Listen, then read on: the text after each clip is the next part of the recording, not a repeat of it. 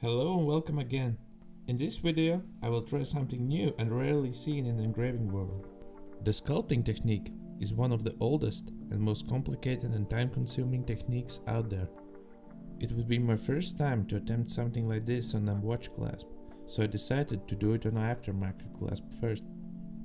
This design will have 24 karat gold background inlays from solid gold wire. That means that I have to cut backgrounds as deep as I possibly can.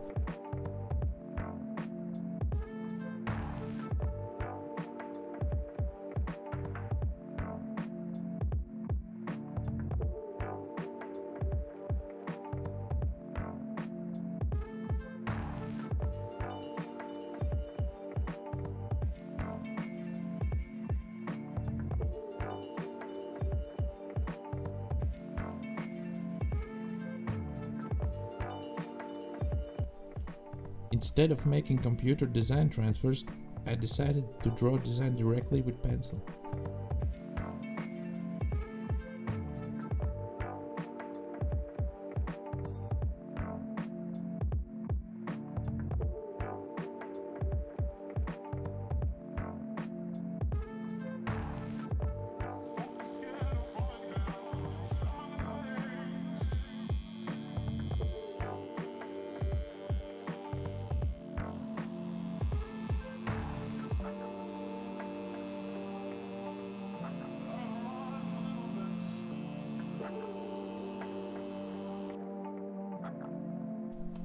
The first steps of cutting design are exactly the same as most of my other engravings, and I can mirror the engraved lines on the opposite side very easily.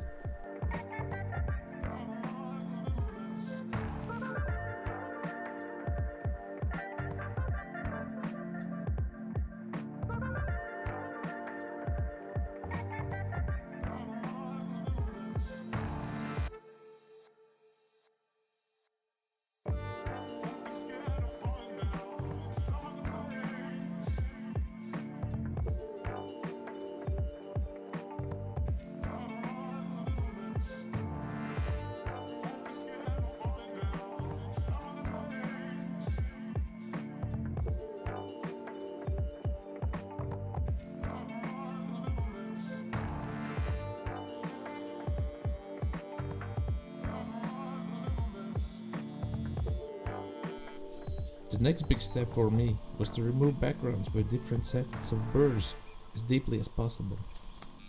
Normally at this stage I would inlay gold backgrounds, but due to fine details and a few tiny background spots, it's just not possible. To get easier access to backgrounds, I already start to shape metal with carbide punch, giving elements big bevels on both sides.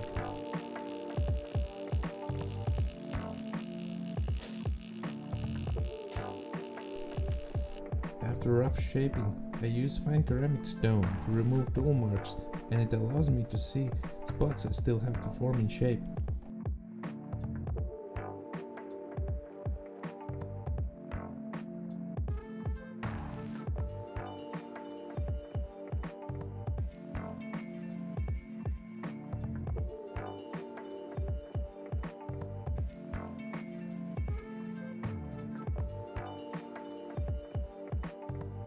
After a few days of work, I started to inlay gold.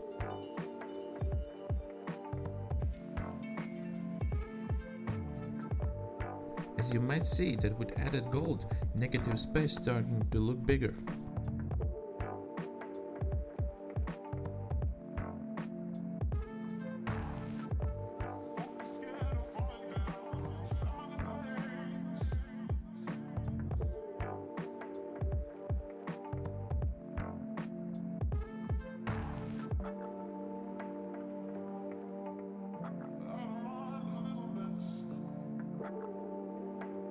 For undercutting background, I use needle-shaped carbide point.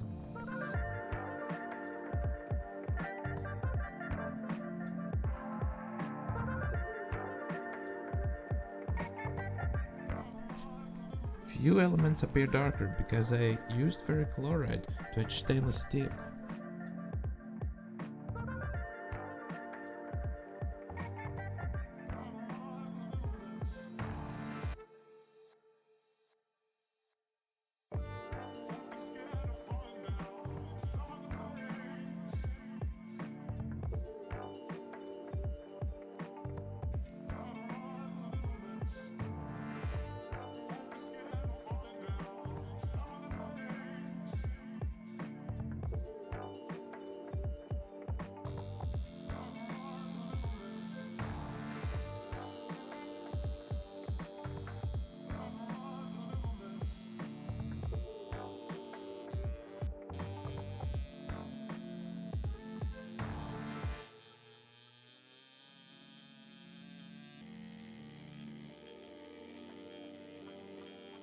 Rolex crown was another part of the experiment where I tested how much of fine detail I can achieve in fine wire inlays.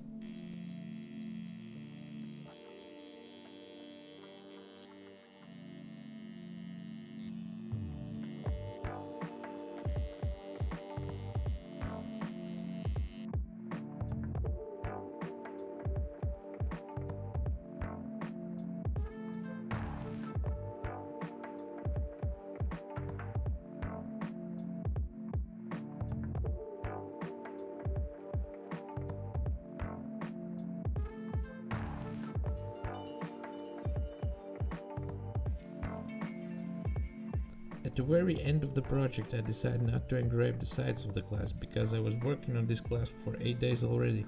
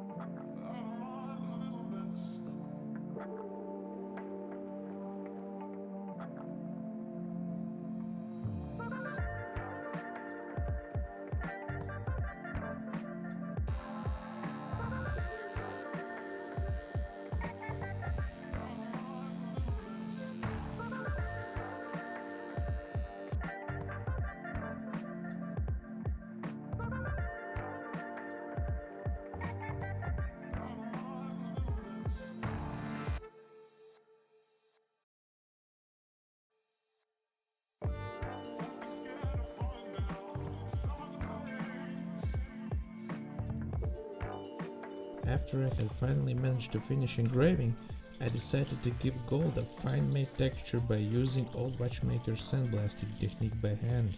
Due to low amount of energy in which sand grains hit the surface, only gold got the texture. This has been one of my most time-consuming pieces I ever created. Over 1.5 weeks of designing, drawing, cutting, sculpting and polishing, it has finally come to an end, and I'm satisfied with the result. In future videos, I will definitely try to improve this interesting technique.